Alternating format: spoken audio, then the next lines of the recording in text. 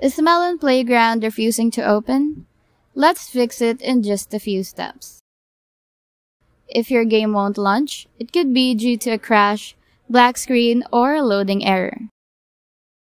Try restarting your phone or tablet.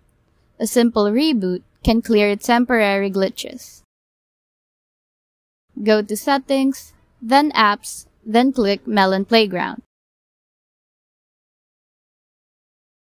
Tap Clear Cache and Clear Data to refresh the app. Also, make sure that you have the latest version. Open the App Store and update Melon Playground.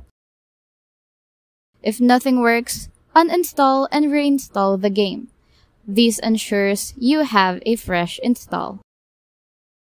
Try these steps and get back to playing.